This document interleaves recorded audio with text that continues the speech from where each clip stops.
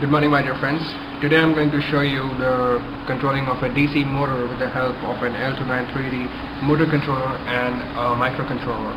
This is a PIC18F4550 USB interface board. I have already given a tutorial for making this board, and with the help of this board and this chip along with this DC motor, we're going to control the rotation of the DC motor in the clockwise and anti-clockwise direction. We have connected it together with the help of some breadboard and stuffs along with that.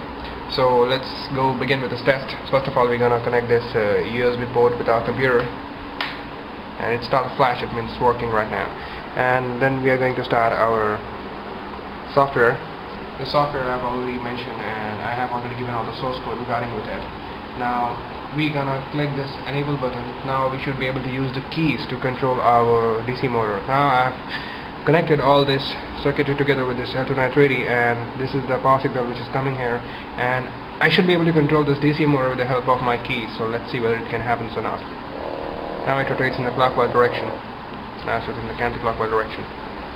So we are actually controlling this DC motor with the help of our computer using a microcontroller and L293D motor controller.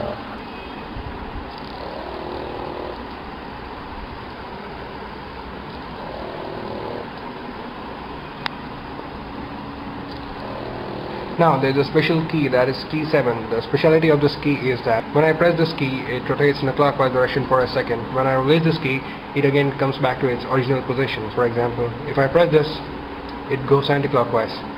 When I release it, it goes clockwise. Anti-clockwise, clockwise. Watch carefully. Clockwise, anti-clockwise. When I keep it pressed, it rotates for a second and then it stops. When I release it, it comes back to its original position. You can use some other keys also to control it.